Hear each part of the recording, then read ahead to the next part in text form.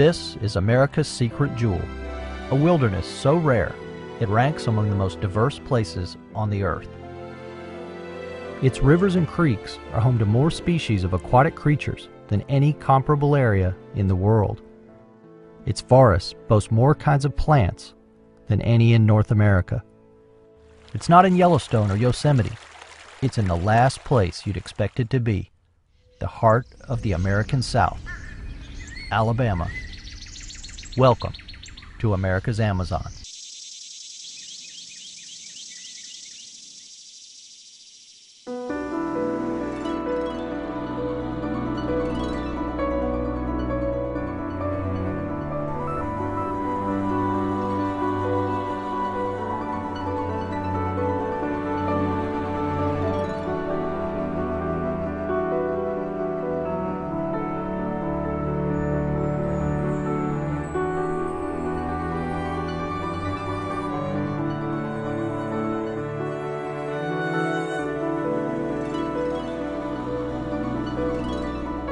Scientists have only begun to peer into the wonders of this place, realizing that the richest, most diverse ecosystems in the country sit right here.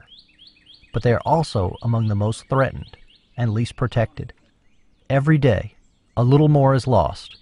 Every year, a few more species go extinct. It's not too late to save the best parts, but time is running out. Part of the reason it's so difficult to believe the wealth of life here is because when people think of Alabama, they don't think of nature. They think of cotton fields and civil rights protests. Not of what this place is, but what we've done to it.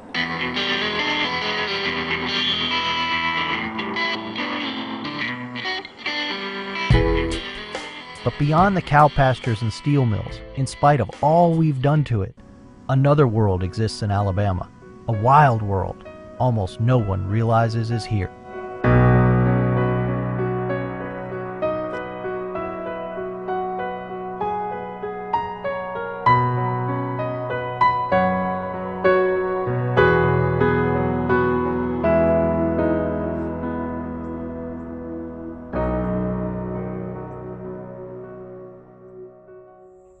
I'm Ben Rains. I've been exploring and writing about the Mobile-Tensaw Delta for 14 years. I've come to know this amazing hidden world intimately, including all the ways we're harming it. This is the story of an ancient place, colliding with the pressures of our modern world, and of the connections between the plants, the animals, the water, and us. We've changed the Delta and its rivers in ways large and small. To reverse that damage, we have to understand this place. That begins with the water. If you look at a map of Alabama, the first thing you see is water. The state is defined by its biggest rivers, the Alabama, the Tombigbee, the Coosa, the Tallapoosa. Alabama has more miles of rivers and creeks than any other state, 77,000 miles of them. 2/3 of those rivers funnel together into the Mobile Basin, creating the vast Mobile-Tensaw Delta. The giant river delta in Mobile Bay make up one of the largest and healthiest estuaries left in the United States. Taken together, it makes for the most diverse ecosystem outside of the tropics. The heart of the system begins at the top of Mobile Bay, with thousands of acres of saltwater coastal marshes. Further up in the delta, the freshwater cypress swamps take over, as dozens of rivers, creeks, and bayous braid together and twist apart. Farther north come floodplain forests dominated by gum trees and tupelos. As the country becomes more hilly, the forests switch to hardwoods, and throughout its length, the whole system is surrounded and fed by tens of thousands of tiny creeks flowing in from the edges, rich with life. It is arguably the biologically richest place, the Delta floodplain forest or swamp, and the area immediately around it, including the Red Hills to the north where we are seated here, has more species of plants and animals than any comparable area anywhere in North America, United States and Canada. Let me just tick it off. We have as many or more kinds of salamanders as any place in the world. Alabama has the largest number of fish species of any state, 350. We have one of the richest forests in terms of numbers of species. We have a variety of other predator or predatory animal species. And here is a clincher as far as I'm concerned. This area has the largest number of turtle species of any place in the world. It's only gradually that we've come to learn what a treasure this delta is.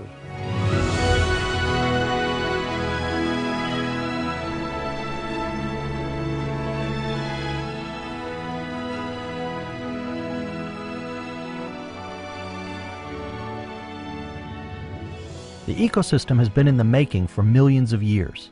The key ingredients behind its diversity can be boiled down to two things: geography and ice. The vast sheet of ice that covered most of North America during the last ice age petered out before it reached Alabama, leaving the state's forests and rivers unfrozen, untouched. With glaciers a mile thick or freezing temperatures reaching across most of the country, Alabama's hills and valleys remained warm and hospitable. When plant and animal life from the Arctic south to Tennessee fell victim to the Big Chill, eons worth of evolutionary change on the continent were wiped away in one fell swoop, except in Alabama. This is where evolution had time to happen, and where it survived. These sheltered hollows, with their creeks and forests, became the refuge for life east of the Mississippi River.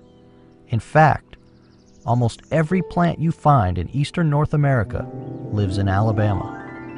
This was the place they spread away from after the Ice Age, slowly repopulating the continent with plant life as the glaciers retreated. Oh, this is an amazing place. This is the kind of place where you would find things left over from before the glaciers came down and changed the climate in the area. So the glaciers never got here, but they changed the climate so much that many things just disappeared. Either got too dry or too cold. So these sheltered ravines could have unbelievable things hiding away in them. And anywhere where you find a salamander that's in its own genus, there's got to be something else. So I think there's a pretty good patch over here. J.J. Apodaca studies one of Alabama's living fossils, the endangered Red Hills salamander. One of the last new salamanders discovered in the U.S., this species is ancient and so rare it has survived in just one spot on Earth, this narrow band of rocky forest bluffs. The soft limestone bluffs are the only place the salamanders can carve the tiny caves where they spend their entire lives. JJ uses tiny hooks and bits of cricket to coax them from their holes, the only way he can catch the reclusive creatures for study.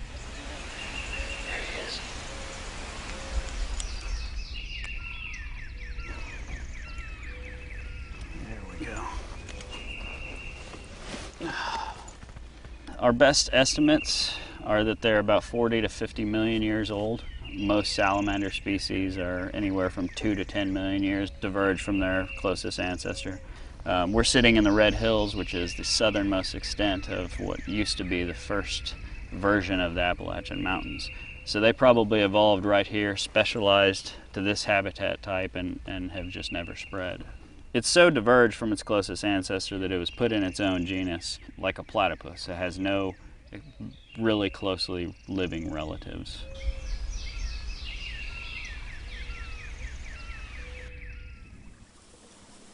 Though the area was stable in terms of temperature, change still came.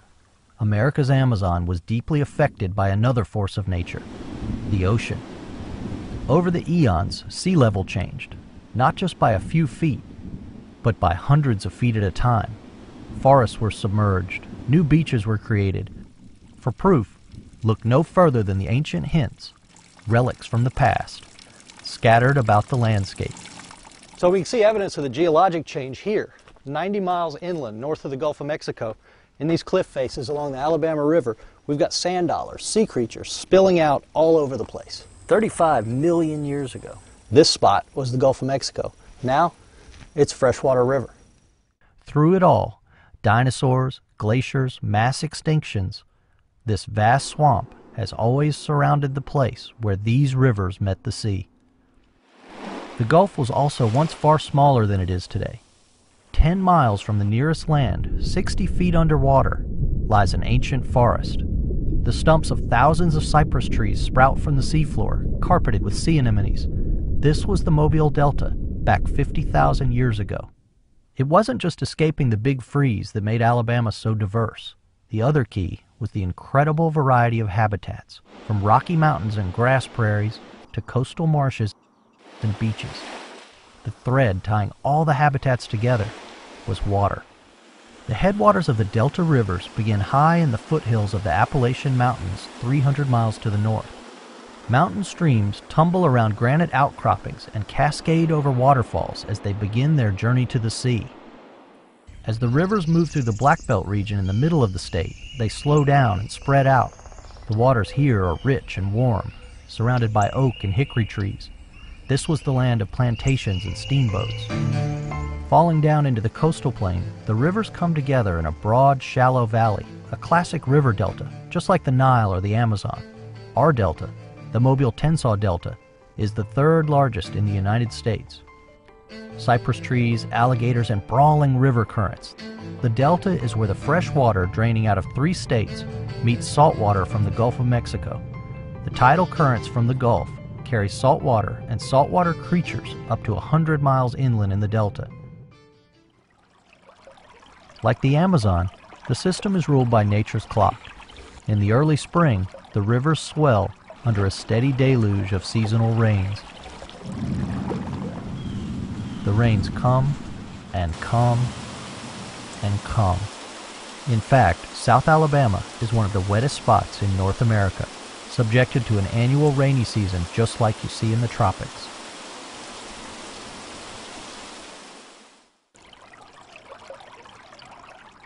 For 4 months every year, a huge portion of the delta disappears under the rising water. The creeks that feed it swell with spring runoff, transforming into rushing torrents. And hundreds of thousands of acres of floodplain forest are submerged. The water slipping through these trees is about 5 feet deep. Right now we've got fish and turtles swimming around here, but come summertime this will be dry ground. Pigs and squirrels, birds flapping all around. It's an amazing transformation every year, and it's what feeds these forests. This is just a huge shot of fertilizer that pumps nutrients in here every year, just like the Amazon or the Nile. Despite every attempt to tame it, the delta remains a place beyond our control because of the flooding. The annual flooding means it is a world ruled by water, and all life in the delta, even man, has to bend to the ruler's will.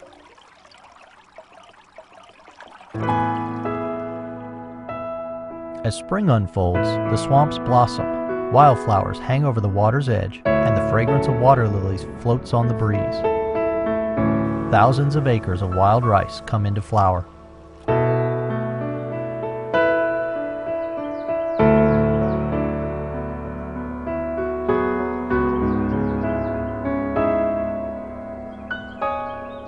Even the earliest visitors to the delta realized they were in a rare world, one full of creatures and plants never seen before.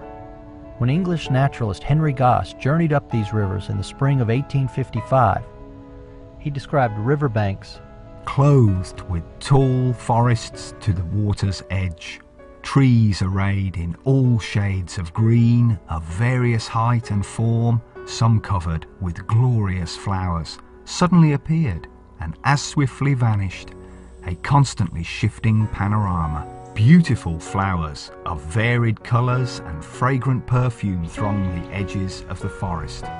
The opening of the spring is the most interesting season of the year, when all nature springs into fresh existence.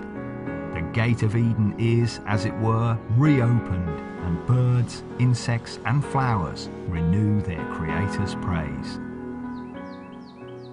Spring comes in a hurry here, arriving at the tail end of February. Birds and fish sport breeding plumage, and flowers begin bursting forth. Babies are everywhere you look. The spring floods also reawaken life in the saltier portion of the estuary, from tiny shrimp and fish larvae smaller than a grain of rice to gangly seagull and pelican babies. This is the hatching time, the nursery in bloom, one of the most explosive periods of growth to be found in the natural world. Warmed by the spring sun, Algae and plankton in the water flourish, marsh grasses emerge, and the estuary food chain begins. The eggs and larvae of almost everything that lives in the Gulf of Mexico, crabs, shrimp, and fish, are swept into the estuary by currents, hatching at precisely the right time to graze on the sudden bounty, and then everything else feeds on them. Hidden away in the quiet backwaters, the American lotus rises up from the mud in June, and the alligator begins its reign as ruler of the delta. Warmed by water temperatures approaching 90 degrees, the big lizards prowl the creeks and wetlands in the thousands. Once nearly wiped out by DDT and overhunting, they are now so numerous, few delta visitors are willing to take a dip in any of the rivers. I would not recommend swimming here. I am deathly afraid of alligators. Yeah, look at them right there. And then there are the brave ones who hunt gators at night. They allow alligator hunting 2 weekends a year in the delta. Get him? Yep. Yeah. That's a big gator. Every year, dozens of 600- and 700-pound gators are brought to the scales. About 6 years ago, scientists discovered manatees showing up in Mobile Bay and the delta with more and more regularity. Manatees are vegetarians, so they like to feed on plants, and especially plants that grow underwater. So here in the delta, with a mix of shallow flats and deeper areas, there's quite a variety of submerged aquatic vegetation that grows here. This area is kind of a manatee salad buffet, if you will. As summer moves along, thousands of acres of underwater seagrass meadows in the lower delta are transformed into a vast nursery for sea creatures, great and small. The contribution to the entire fisheries of the Gulf is totally dependent on the flow of nutrients through the Mobile-Tensas Delta into the bay. Thanks to its role as a nursery, scientists describe Mobile Bay and the portion of the Gulf around it as the Fertile Crescent. It is considered the richest, most productive section of the Gulf of Mexico. As summer fades to fall and the days get shorter, the sky above the delta fills with birds. The delta becomes a migration superhighway with tens of millions of birds passing through on their way to South America. Known as the Dauphin Island Transmigration Thruway, the fields and forests surrounding the delta provide the last chance to fuel up before making the treacherous 24-hour flight across the open ocean. As bird habitat, the delta is unrivaled. Meadows of wild rice, blackberries, hundreds of species of plants producing seeds and fruit, and thousands of species of insects. Bob Sargent has been catching and banding migrating birds on the edge of the delta for 20 years. By his count, hundreds of species flood through the delta each spring and fall. We think that these birds actually stage north of the delta, just north of the delta, maybe some in the delta. And the reason is it's probably a great place to fatten up. In other words, they can top off their fuel tanks. The way this migration works with these birds, they will stuff their gut with as much food as they can, but they're able to fly nonstop across the Gulf, or in some cases the Atlantic, simply because they put on fat. While most of the birds push across the Gulf to Central America, some end their migration right here. White pelicans, which spend the warmer parts of the year in northern latitudes, show up in the delta by the hundreds. For now, the delta is in its quiet season. Animals are either hunkered down against the cold north wind, or they've pushed on to warmer climates, waiting to return when spring starts up again. The Delta rivers, the Tombigbee, the Alabama, the Mobile, and the Tensas, are the heart of a watershed that drains 44,000 square miles. But the most magical spots lie on its outer edges, along the tens of thousands of creeks that feed into the big rivers. Those creeks, and the forests surrounding them, are home to more species of plants and animals than almost any other ecosystem on the planet. Most people have no idea of how little explored a system like this is, and what great yield for human welfare, for benefit, that it will yield. Even if you don't like nature that much, this is what makes this a treasure. The thing that really sets the Mobile River system apart from everywhere else is the aquatic world. Simply put, Alabama has more species of aquatic creatures than any other state, more species than any other area its size in the world. The state has 348 species of freshwater fish, some so rare they live only in a single creek. Others, like these rainbow shiners, are spread far and wide. Alight with their spawning colors, the fish shimmer in the water like turquoise jewels. With all the water in the state, everywhere you look, there are crawfish. Little bitty guys like this rusty gravedigger, one of the rarest species in the state. We're down here in a swamp, sandwiched in between a shopping mall, the interstate, and a sewage treatment plant. It's one of the only places in the world you could catch one of these, a rusty gravedigger crawfish. They thought they had all gone extinct until I caught one a few years ago, and that's the first one anybody had seen in 25 years. They thought they'd all died out just because of all the development surrounding this swamp. And really, that's the fate of all the rare plants and animals in Alabama. We're squeezing them all out, destroying the only places they can live. Surrounding and feeding the creeks are the Delta's rarest and most threatened ecosystems, the pitcher plant bogs. The carnivorous plants in the bogs turn the table on the animal world by actually consuming living creatures. The plants, butterworts and bladderworts, sundews and frog's britches, have evolved various seductions to earn their prey, tricks of light, tricks of scent, or just by being plain sticky. One of the great centers for carnivorous diversity in the world is sitting right here on the edges of the Delta. Incredible. There are, in Alabama, there are 9 species of pitcher plants alone. That is the world's, as far as I know, that is the world's greatest concentration of pitcher plants anywhere. But it's not just the pitcher plants that make Baldwin County stand out. Working in a bog there, scientists counted 63 species of flowering plants in a square meter of ground, making it one of the most diverse places ever measured on Earth.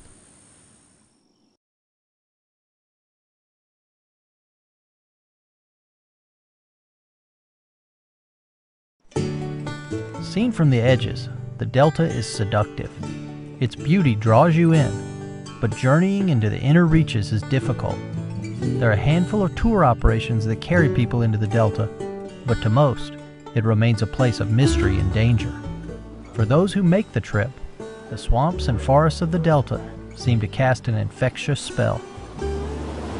Pat Ogburn is obsessed with finding the Great Swamp's last secrets. Well, you know, getting here is at least half the fun, and maybe more than that. You know, when you get here, it's nice to catch some fish, but the trip in and the trip out are worth the whole day's trip.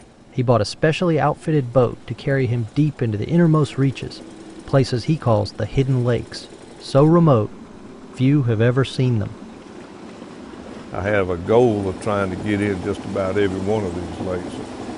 I don't know how many I've done, but I've done more than I haven't done. But I got a few favorites and I keep coming back. This is one of my favorites. His hidden lakes are scattered all over the Delta, remnants of old river channels. They feel as if they've been forgotten by time. I just like being here. You know, it's very, very pretty. It's, as I said, the trip in and the trip out are a good bit of the fun, and the fishing's wonderful. The wildlife is so abundant. Alligators and all different kind of birds, snapping turtles.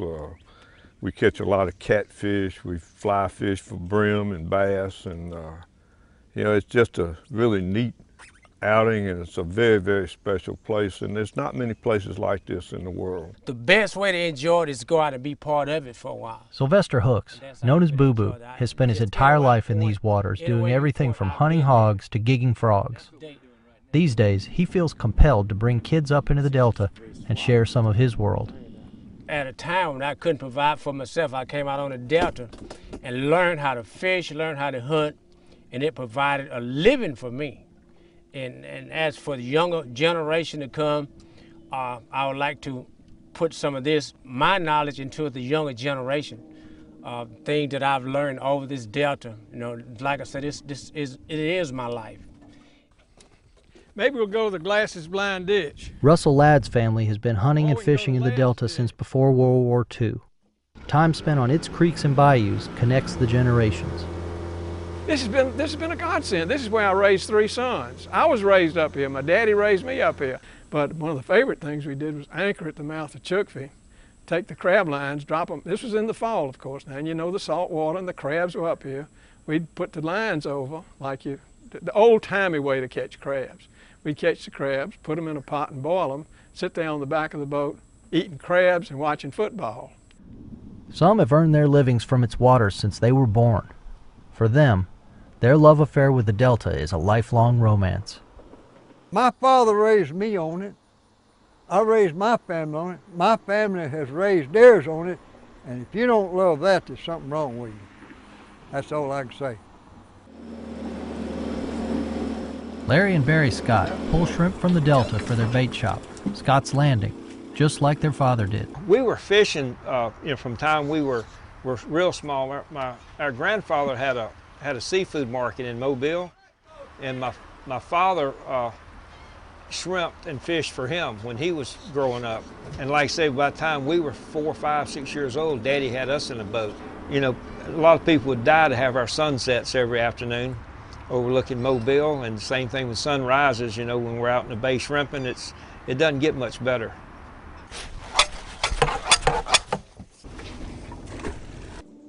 Catfishing is hard work. Robert Dean has been working the river since he was a boy.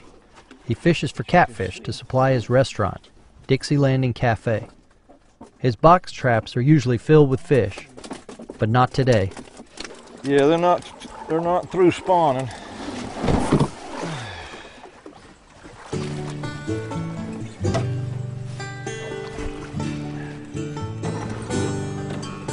You could bait them up with the best kind of bait, they won't go in them when they spawn. And they just like me and you, when they're courting, that's all they want to do. They just want to court. Once the spawn is over, Dean says the boxes will start filling up again, and people will be lining up to eat his catfish. Yeah, you never know what you're going to hook on to. I think the biggest one, and there's a picture in the cafe of one catfish that weighed 120 pounds. Shaw Turner caught him way back when they used to fish lines years ago. This river's a beautiful place, the Alabama River. Not only is there a lot of history here, but I've oftentimes wondered what it looked like before the white man came, when only the Indians lived here. I would love to have seen it. For eons, the swamps, bogs, and rivers have held a bounty unseen anywhere else. That bounty has attracted people to the Delta for millennia. 1,000 years ago, right in the heart of the Delta, on an island surrounded by a dozen twisting and turning river channels, was the capital of a mound-dwelling civilization that stretched all along the northern Gulf Coast, from Louisiana to Florida. Archaeologists say the Mississippian culture reached its zenith on this island. The people survived off the Delta's bounty for thousands of years, living in harmony with the natural system. And then we came along. For a time, hunters and trappers ruled Alabama's rivers. Then came farming in the era of the plantations and steamboats.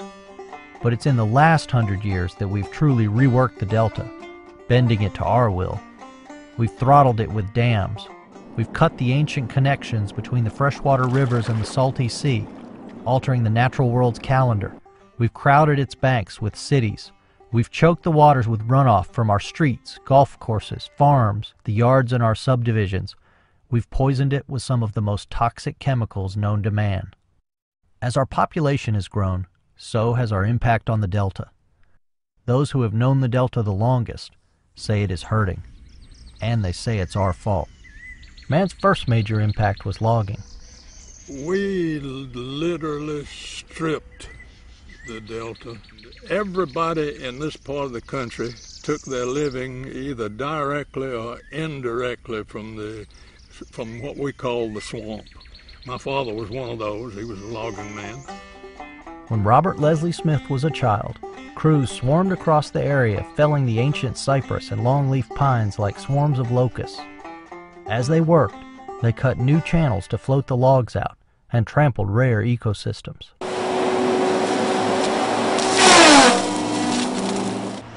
trees are still big business in Alabama.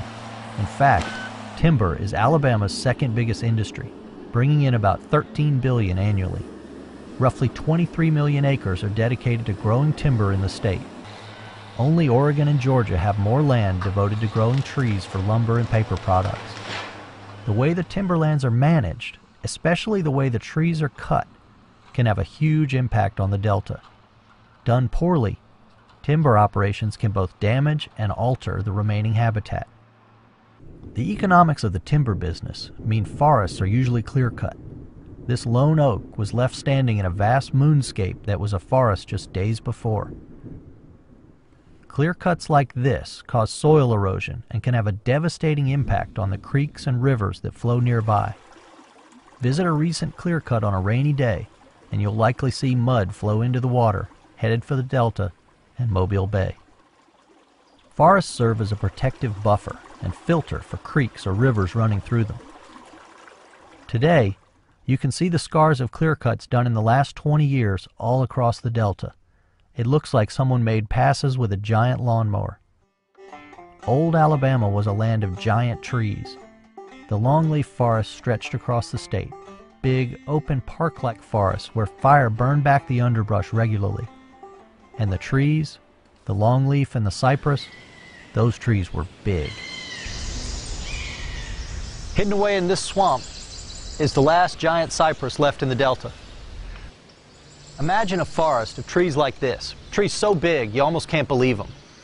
This tree is probably 300 years old, and the only reason it's still here, the only reason it didn't get cut down, is because it's hollow. That's what this place used to be. This tree, that's old Alabama. As we knocked down the ancient forests, we began changing the landscape in other, even more profound ways. Alabama is the leader in aquatic diversity, but it's also the leader in another category, the extinction of aquatic species. Alabama has lost more creatures to extinction than any other state. The biggest culprits are the dams installed on the state's largest rivers beginning in 1920. The damming of the Coosa River alone is believed to have caused more aquatic extinctions than any other factor in the history of the United States. When the 8 dams on the river were installed, 40 species slipped into extinction. Mussels, snails, small fish, crayfish, whole races gone, wiped out. Most were lost when the dams flooded thousands of small creeks, springs, mountain hollows, and waterfalls. But these lakes and their dams, scattered along each of the state's biggest rivers, have caused an injury much worse than submerging beautiful places. They have destroyed an ancient connection between the mountains and the sea. For tens of thousands of years, Alabama's rivers were home to some of the world's great aquatic migrations. Where the Pacific and Atlantic coasts hosted annual migrations by a few salmon species, Alabama's rivers coursed with wave after wave of moon eyes, stripers, red horse suckers, needlefish, shad, herring, and mullet. And then there were the prehistoric giants, the paddlefish with gaping, bucket-sized mouths, and sturgeon weighing hundreds of pounds. Right here on the Cahaba River in 1945, a couple of country boys pulled a giant out of the water. People who were there still remember it. A friend of mine and me was fishing with poles down on Cahaba River, and we out in the middle of the river, this thing raised up with all them ridges on its back. We threw our poles down and run and told everybody, but nobody would believe us. But later, we saw the fish again, the big sturgeon. It got up above the shoals and the river went down and it was caught between the shoals. So that's the way we found it. We carried it up to Centerville and they hung it up on a pole and took pictures of it. People come from everywhere to see it. Very historic for a small town. Made this small town put on the map. These ancient creatures, as old as the dinosaurs, would return to their birth rivers year after year to spawn, at least until the dams were built. In spawning time, when you'd see hundreds and hundreds of sturgeon just butting that lock, trying to get further up, the whole head would be bloody. you know what was happening. They can't get where they want to go to lay. There ain't no sturgeon here no more, and they ain't gonna be. There'll never be no more. The state even had its own species, the Alabama sturgeon. It's believed the last one on Earth died last year. The fish are still trying to answer that ancestral urge to go upstream to spawn. And some of them make it, slipping through with barges moving upriver through a system of locks at each dam. Each year, some mullet make it 285 miles inland to the Cahaba, but their numbers are measured by the handful, not by the millions of pounds, the way they were just 50 years ago. Many times these fish come back to their natal streams to spawn. Now, it's not only the sturgeon that do this. Several shad species, the skipjack, the Alabama shad, would mount these large runs up the river, but they have to have fresh water in order to spawn. That's their life cycle, and it's one of the more interesting aspects of coastal biology, but it's also why these fishes are rather rare and imperiled at the moment, because their native spawning runs have been fractured through our use of the rivers. In an effort to restore the ancient energy connection between the rivers and the sea, scientists have begun a program of trying to help fish move past the dams. Each morning and evening, the locks on the rivers are open briefly to allow any fish trying to make the migration journey to pass on through. But now, even that program is threatened by budget cuts. Out west, the federal government spends millions a year to help a couple species of salmon get past dams. In Alabama, 24 species are slowly disappearing thanks to the same problems. Working on the front lines in the fight against extinction, these scientists are reintroducing rare mussels to a stream that had lost its native population. These hatchery-raised orange nacre muckets may represent the best hope for saving this particular species from extinction. More than 40 species have already been lost. That's what drives Paul Johnson. He's on a quest to save the wartybacks and heel splitters, the blossoms. His dream is to create new, self-sustaining populations in as many locations as possible. Mussels are filters for our freshwater ecosystems. In our rivers and streams, historically, we had these enormous densities of mussels all over the state. And each one of those animals that you saw are capable of filtering a gallon or two an hour. So when you had densities in literally the thousands to the millions of animals all over the state, they literally were the most important ecological component of our rivers historically. Even as the dams push species after species over the brink, another threat is taking a similar toll: plain old mud.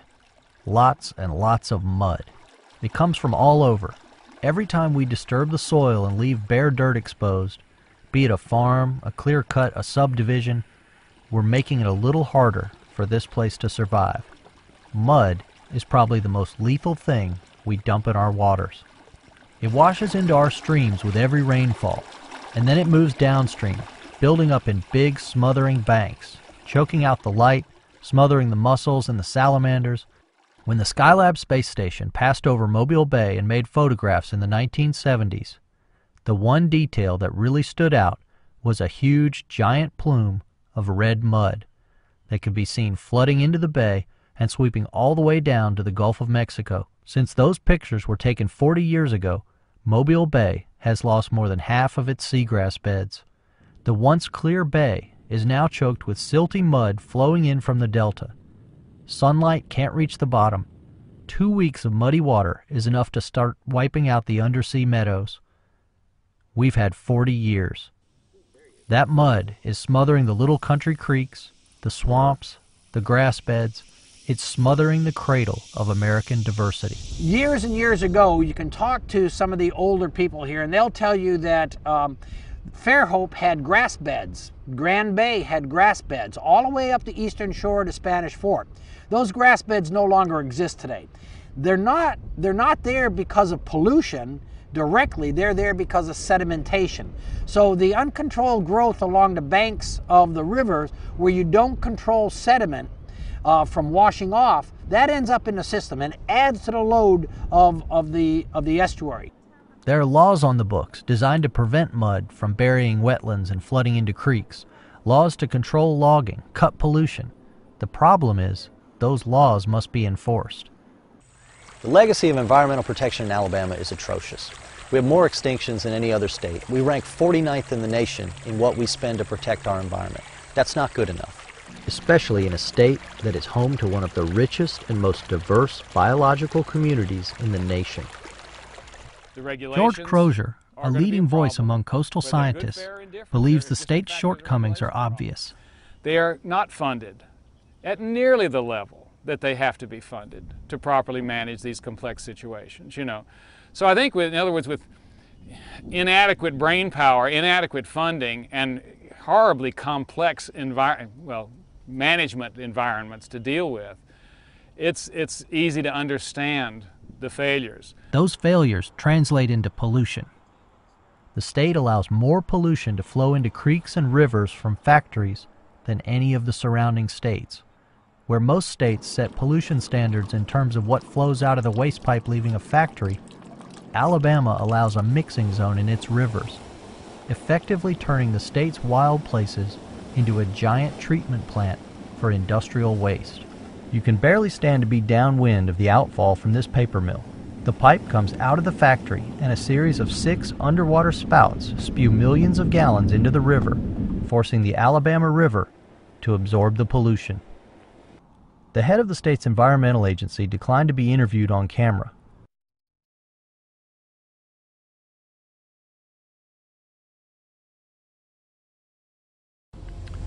These factories, both perched on the edge of the Tombigbee River's floodplain, have been on the National Superfund list for 35 years.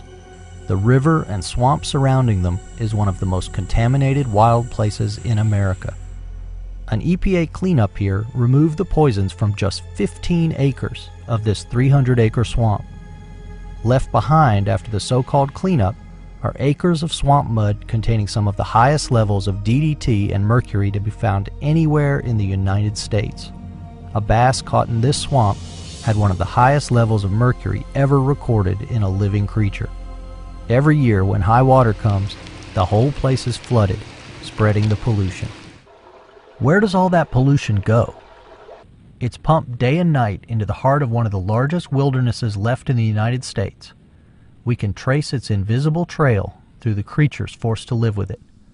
Hundreds of osprey live in the lower delta, the catch basin for all of Alabama's wastes, but they may not for long. Federal scientists say something is wrong with the osprey population. Their babies are not surviving. 20 miles away, osprey pairs nesting in other watersheds produce an average of 3 babies a year. In the delta, the average is less than 1 per year. These pelicans nesting on Gaillard Island in the middle of Mobile Bay represent an amazing comeback from the brink of extinction. There are about 12,000 nesting pairs here each year. But federal testing in the 1990s showed they still had DDT levels in their flesh just below the threshold where egg failure occurs. Oysters in Mobile Bay had the highest levels of DDT seen on the Gulf Coast, according to federal testing from the 1990s. Low levels of the chemicals have worked their way into the ecosystem, showing up in fish, shellfish, and birds. But hope remains. Despite all we've done to the system, all we dump into it, it remains an incredible, robust world. In some measure, there's simply too much water coursing through it for us to poison its inner reaches. That old saying, dilution is the solution to pollution, is being put to the test here. 2 things happen in our system. One, the volume of water coming down is so great that it flushes down the system rapidly. The bay itself empties in 48 to 72 hours, which means that the contaminants that are in the water do not have a residual time in the bay to have a large or major effect on the quality of the organisms that are living there. And that's very important. That's what makes Mobile Bay totally different than a Chesapeake. The annual flooding, the hurricanes, and the tropical storms that visit this region almost every year have a wonderful purging effect, often grabbing up years' worth of contaminated sediments and swirling them out to sea. but some impacts are not so easy to wash away. The estuary has lost more than 80% of its oysters since 1910. Just like the mussels in the rivers, oysters are the marine ecosystem's filters, feeding on algae and detritus and spitting out clean, clear water. But the bay's once mighty reefs have been decimated.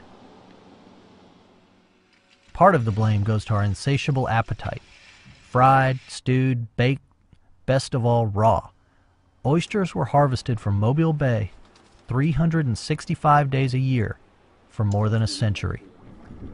Today, a few thousand acres of reefs persist. After more than 100 years of uncontrolled harvest, oystermen are allowed to work for just a few weeks a year. In the wake of the BP oil spill, an ambitious plan was hatched by environmental groups to build 100 miles of new oyster reefs and 1,000 acres of marsh in a ring around Mobile Bay. We're replacing and building habitat for fish and shellfish and all the other creatures that feed off those fish and shellfish. This is a public beach. This is a public resource.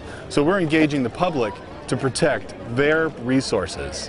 It's going to make this community more resilient. We need the oysters just as much as they need us.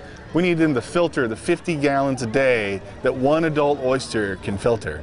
We need them to grow into three-dimensional reefs to provide additional habitat for crabs and shrimp and fish and all those commercially important species that we depend on in our way of life in Mobile. It won't come anywhere near replacing the oyster reefs that have been lost. But after a century of decline, it's a step in the right direction. But the human population living in the watershed is growing. We can't depend on nature to continue to swallow our rough treatment. Alabama's rare treasures have survived this long, partly because they seldom came into contact with man. But that's changing. A list of estuaries near the nation's largest cities provides all the insight one needs, from the starved and channelized river deltas in California to the dying Chesapeake Bay system. And Chesapeake Bay has been a disaster for 50 years because there are 15 million people that live in the watershed of Chesapeake Bay.